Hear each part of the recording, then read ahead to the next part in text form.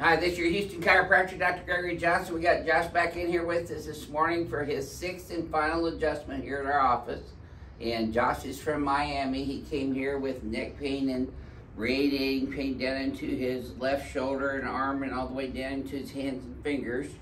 Getting numbness and tingling in his index finger and thumb. That's C6 dermatome. Low back pain occasionally.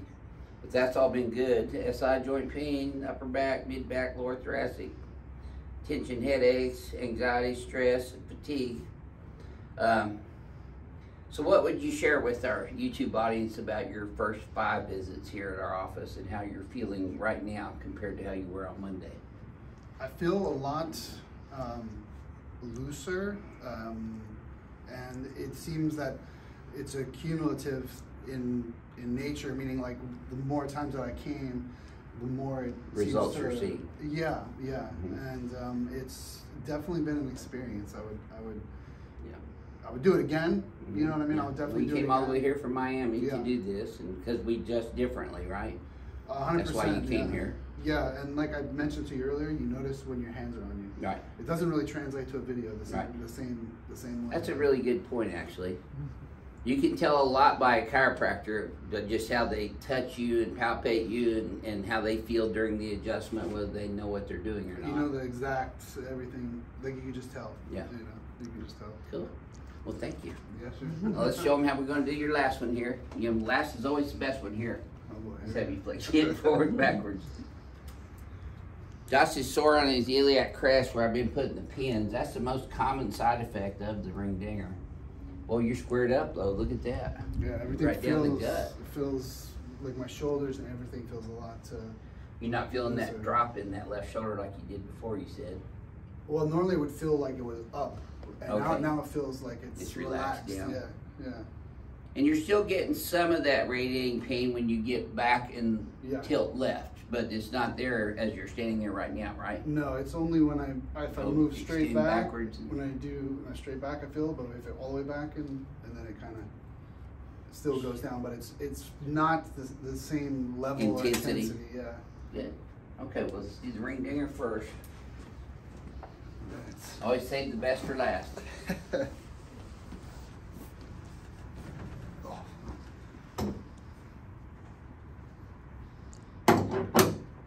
we go.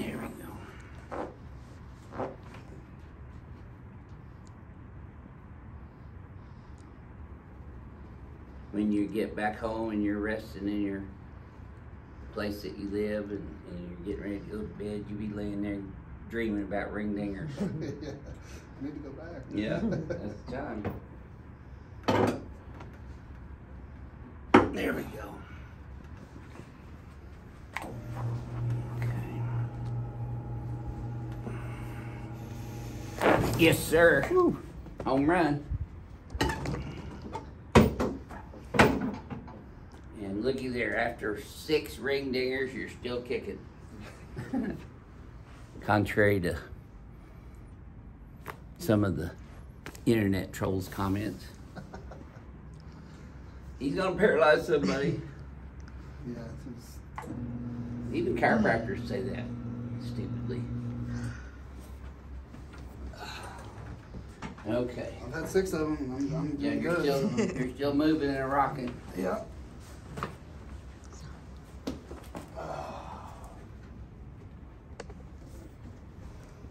Legs are even, they stay even. Did that tighten up as much as it has been? Not really. No. Okay, good.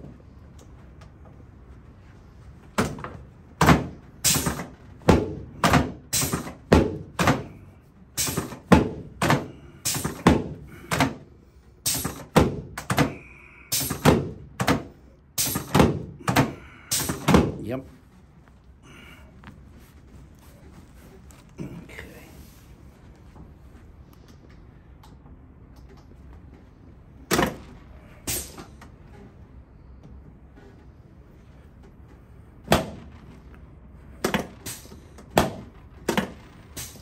So I'm modifying that a little bit on that. Did that shoot less that time? Yeah.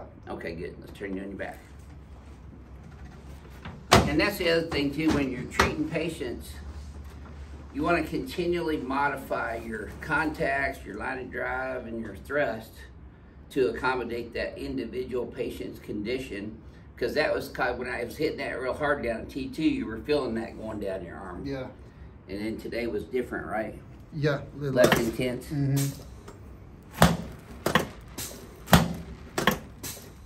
Slide down this way. That's really the art of the adjustment. And that's how I teach all the chiropractors and students, Palmer students here for their preceptorships, like Brandon is now, is you really want to use your innate intelligence and your clinical judgment to continually adapt your adjusting technique to the patient's specific issues. There we go. That was a good one. And modify your line of drive and your contacts and your thrust depth according to what you know works the best for the patient. There we go.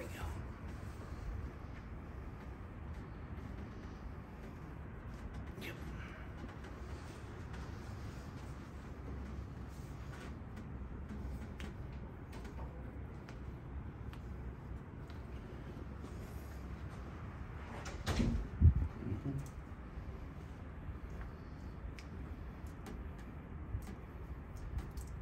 Good. Okay, let's go on and shoot you one more time since you're still here in Houston. Okay. I can't do a whole lot better than that, Josh. Look at that. Looks even. You squared up like a military man.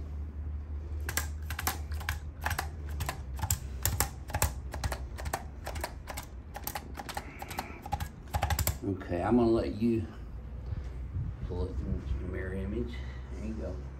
Now see how he's not going all the way back in extension, and that is by design, because when you go in extension, your facets close up and jam, and it creates IVF encroachment when you do that. So again, you modify the patient's activities of daily living and their postures and their, ergonomics at your work. You're going to be changing. Yes, definitely. 100%. To accommodate a better posture. Yeah, I think that's going to which will result in long-term benefit for you. Right. So what would you share with everybody about your whole experience here in Houston this week, coming to us? And very intense would be a good way to describe it. It's, you're coming, I came with the mindset I'm coming here and I don't know exactly what it's going to be, but I'm going through it, and I really feel like this was something that would benefit me, and I already do notice benefits. So I would just say that. And you knew that instinctively when you said you were watching our videos. Yeah. That's something you felt like. Yeah, because it felt like everything was compressed, and Yeah. and there was nothing I could find that seemed to really address it properly. And I saw that, I'm like, yeah, that looks like something I need right there. Yeah. And well, thank you for sharing your experience with everyone this week. Thank you. Well, this is your Houston chiropractor, Dr. Gregory Johnson, coming to you from Advanced Chiropractic Relief in Houston, Texas, with Josh from Miami, Florida. We'll see y'all soon.